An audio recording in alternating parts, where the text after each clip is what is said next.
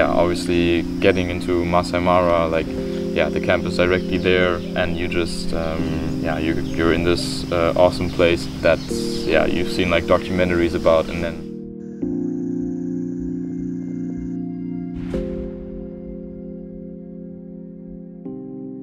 there's been a lot. There's really, like, every day has brought its own highlights, but I think probably my highlight of the whole course was when we saw a cheetah kill in Kenya. It was really special because we could see the whole situation develop. We saw the cheetah.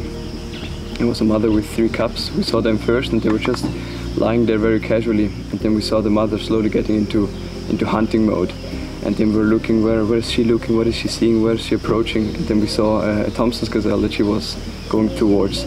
And we could see this whole situation developing, from her chasing the Thompson down and killing it, and her and her cubs eating the whole thing. It was really interesting. And also, since he was in one of the conservancies in Kenya, the people, the Masai, live around there. So we could, while we saw the cheetah on the kill, we saw Masai people walking 20 meters away from there on a road. It was really something special to witness, yeah. There was this one field trip we did to the Mara Triangle, where we did the whole day in like the Masai Mara reserves. And then we drove back to the gate, and then we saw 2 survival cats chasing each other. That was really cool. And then just when we thought, like, oh, this is it, let's go back, and sun was going down, we saw this black rhino mother with her young. So that was the first black rhino for me. So that's like, on the last day of the course, we went out on a drive. It was in the afternoon, and we went through the conservancies in Kenya to Lemek Conservancy. We saw several female lions, and after, I think, half an hour or so, they went up, and then we saw a little baby cub. It was like 3 weeks old, and it was playing around with the mother and jumping on her back, and yeah, it was, I think, the sweetest thing I ever saw.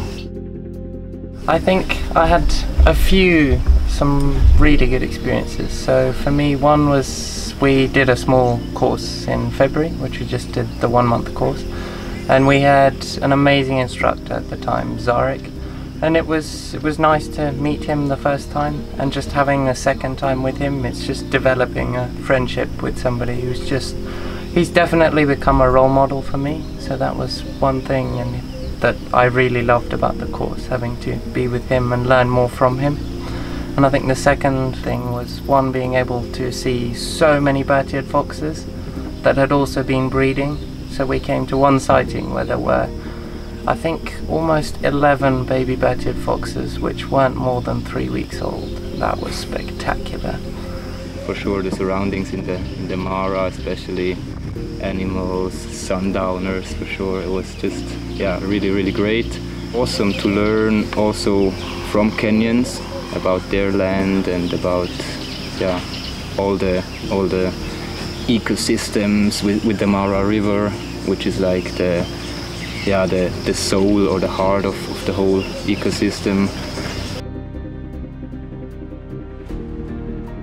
It's for me personally, it's, I think, the best thing I could do after school. So I wasn't really sure what to do, and then I found EcoTraining online, and it was just all looked really, really good, and yeah, it really hit my expectations. And it's just learning about nature, just see all those animal interactions, and yeah, it's just beautiful to be out here in the nature without Wi-Fi, without phones. It's just, yeah, a really cool experience, and I think everyone who can do it should really try to do it. Yeah.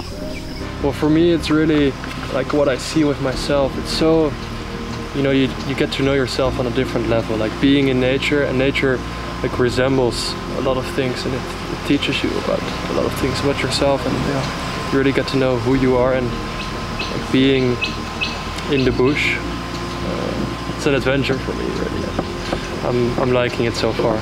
I'd say, because First of all, like a lot of people on gap years, it opens their minds up to nature and to learning. And I think it's really important that people see the benefits of living in this world, in nature, and to just enjoy it.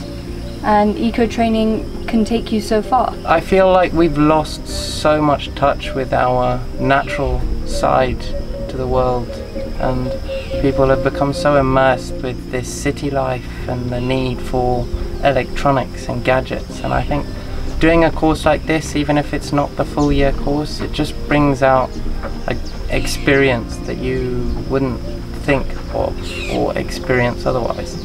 There's one thing going on a safari in a lodge and then doing a small course, and I think you experience so much doing a course like this and learn so many new things that you just wouldn't know about otherwise. I'd say just go for it, just enjoy yourself. Don't be in your head too much. Be yourselves, and yeah, it's not too difficult. Like, it's more of an enjoyable thing to do guiding, and powerful to have knowledge and to learn. And yeah, eco-training's great with that. Like, it's awesome. Yeah, I would say just come in with an open mind. You'll have things that you will want from the course and the things that you think you enjoy, and I would say just come in with an open mind. There's so many things you'll learn about yourself that you would think you'd never enjoy. I mean, it has just shot off for me, and it's a huge passion of mine now. I will always be looking for a bird.